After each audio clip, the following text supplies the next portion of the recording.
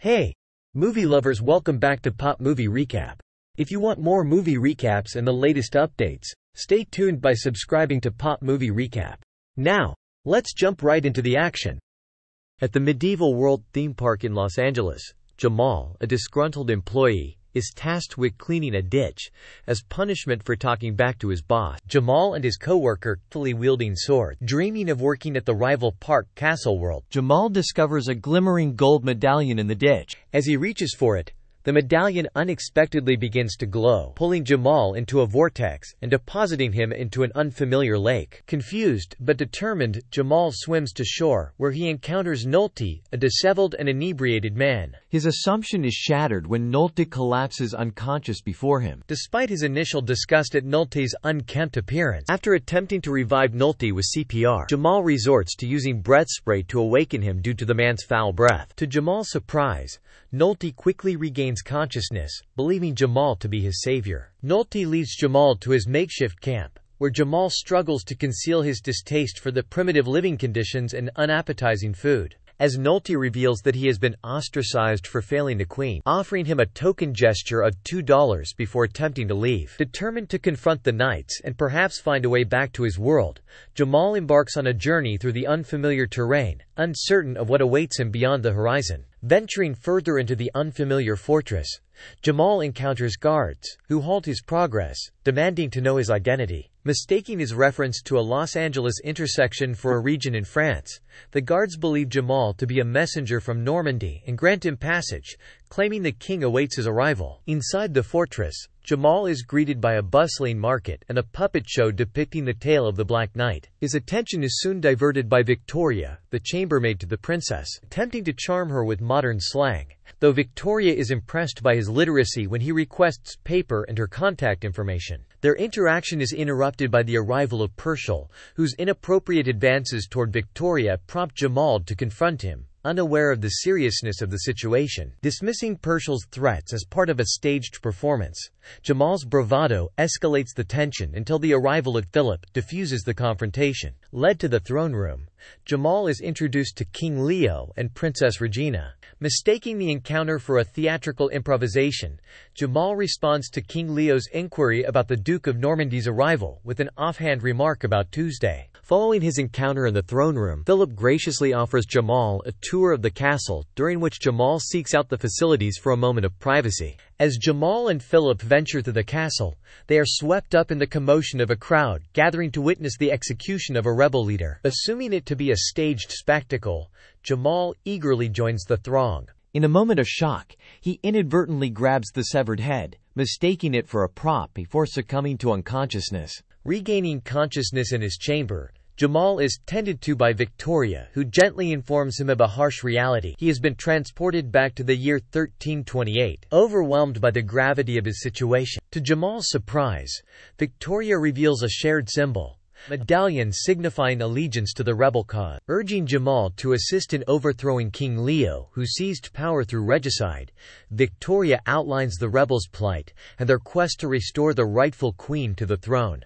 Just as Jamal contemplates his next move, Philip interrupts with news of Jamal's departure. Confronted with the unexpected mode of transportation, a horse instead of a car, mounting the horse proves to be a comedic ordeal for Jamal as he struggles to maintain his balance and control. Leo extends an invitation to Jamal to ride alongside him, impressed by Jamal's persistent struggles with the horse, which Leo interprets as dedication to his craft. Back at the castle, Victoria tends to Jamal's injuries, resorting to the medieval practice of applying leeches, much to Jamal's horror. After removing the leeches, Jamal confides in Victoria his urgency to return to the lake, where he first encountered Knolte, shocking Victoria the revelation that Knolte was believed to be deceased. Before they can delve further into the mystery, Philip interrupts to inform Jamal of the king's invitation to that evening's banquet. Reluctant to attend, Jamal is swayed by Victoria's reminder of the grim reminder of the impaled heads outside the castle walls. Jamal finds himself repulsed by Leo's crude manners and table etiquette,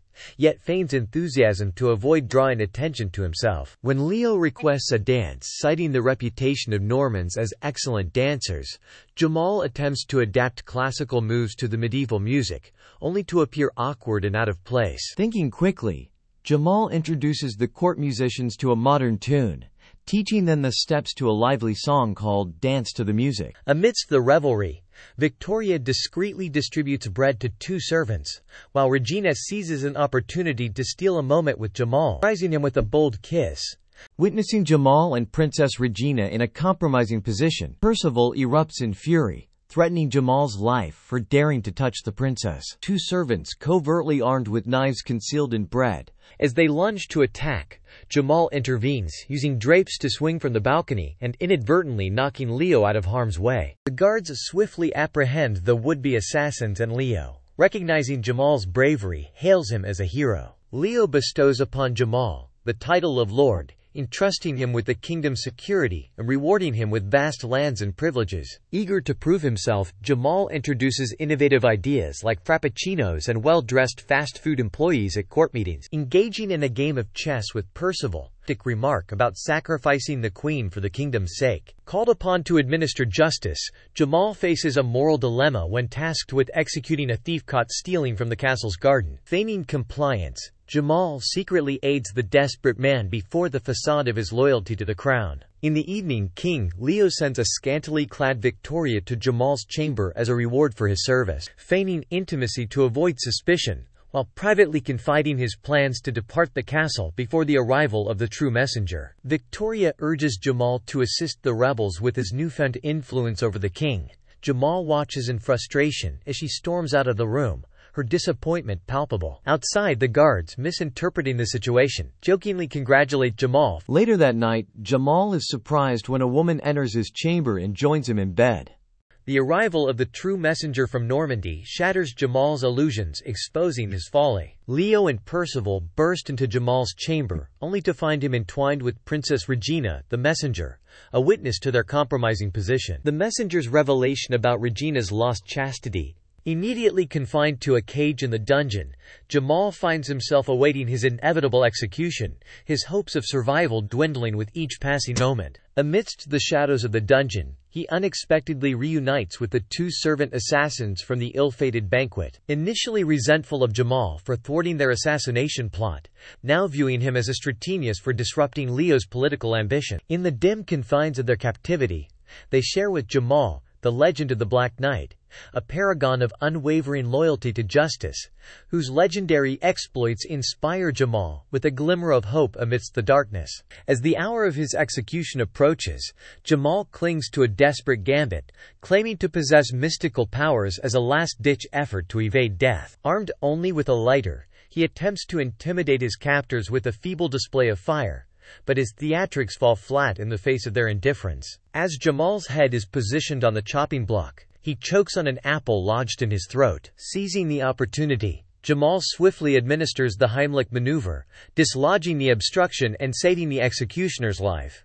Interpret Jamal's actions as a display of dark magic. Claiming to possess supernatural powers, he theatrically threatens to make the sun fall from the sky, only to be interrupted by the arrival of a flaming arrow that strikes the king's tent. In the midst of the turmoil, a mysterious figure outside the castle launches a barrage of flaming arrows, plunging the scene into utter chaos. Seizing the opportunity, Victoria covertly frees Jamal and the two assassins, fleeing the scene on a cart. Jamal tumbling from the cart, he manages to evade capture, narrowly escaping the clutches of Percival's guards. As Jamal races towards freedom, pursued by arrows from the castle guards, a mysterious archer appears, Knolte. Swiftly rescuing Jamal, Knolte reveals that he orchestrated the escape as a repayment for Jamal's earlier act of saving his life. Together they make their way to the rebel camp, where Knolte bids Jamal farewell, haunted by his past failures. Faced with a pivotal decision, Jamal offers Victoria the chance to leave her troubled world behind and join him in the modern era. Victoria, steadfast in her loyalty to her people, chooses to remain. Alone once more, Jamal returns to the lake. Knolte's return to his camp is met with treachery as Percival's men ambush him, setting the stage for a dangerous confrontation that will shape the fate of all involved. As the thugs harass Knolte, Jamal rushes to his aid. Drawing upon his knowledge of modern boxing techniques and a touch of improvisation, Jamal puts up a spirited fight, managing to fend off two of the assailants. In a crucial moment, Knolte rises to the occasion, unleashing a fierce retaliation that swiftly dispatches the attackers, asserting his loyalty to Jamal. Returning to the rebel camp, Jamal and Knolte are met with a devastating sight. The camp has been ravaged, and Victoria has been taken captive by Percival's men. Just as hope begins to wane, a surprising voice breaks the silence. Queen emerges, relieved to see Knolte alive and unburdened by blame for recent events. Jamal encourages the Queen to deliver an inspiring address to the rebels. Stepping into the breach, Jamal draws inspiration from a multitude of famous speeches. In the days that follow, Jamal and Knolte lead the rebels in an intensive training regimen,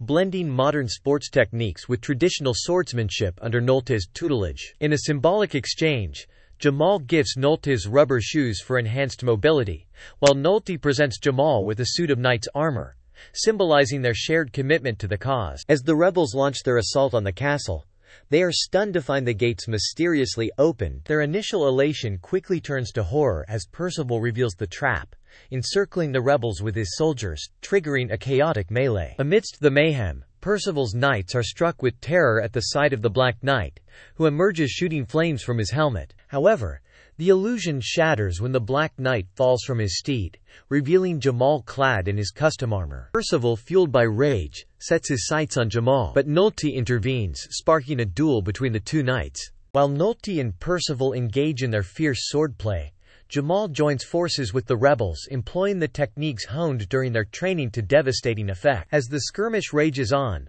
Percival retreats to the castle walls, where he encounters Leo, who pleads for aid, but is callously discarded by the treacherous knight. Knolte and Jamal press on, their resolve unyielding, even as Knolte falls victim to Percival's arrow, gravely wounded but defiant. In a moment of desperation, Knolte passes his sword to Jamal, who, consumed by fury, charges towards Percival atop the castle wall. The confrontation takes an unexpected turn as Percival seizes Victoria as a hostage, threatening her life. Refusing to yield to despair, Victoria summons her inner strength, breaking free from Percival's grasp. In a final showdown, Percival and Jamal clash. Fortunately, Jamal swiftly recovers, retrieving his sword to pummel Percival with techniques borrowed from baseball and golf. As Percival collapses unconscious, Jamal rushes to untie Victoria, only to be blindsided by Percival's treachery. In a moment of peril, an arrow pierces Percival's chest, swiftly ending his threat. Jamal gazes down to see Knolte miraculously alive and unscathed, his arrow true. In the aftermath of the battle, where they share a tender kiss, embarking on a new chapter together. Despite the Queen's entreaties for Jamal to remain,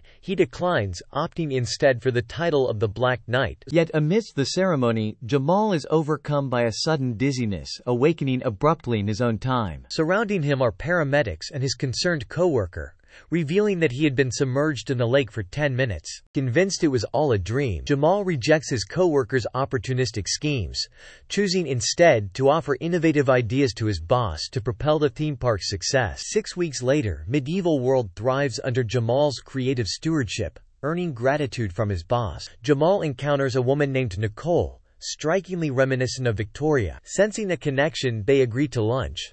But as Nicole departs with her nephew, Jamal realizes he neglected to ask for her contact information. In a desperate attempt to catch up to Nicole, Jamal races after her, only to stumble and find himself transported to an ancient Roman Colosseum, pursued by roaring lions, and surrounded by cheering spectators. Don't forget to give this video a thumbs up and share your thoughts in the comments below. Make sure to hit that subscribe button and ring the notification bell so you never miss out on our next recaps on this channel. Until next time, happy watching.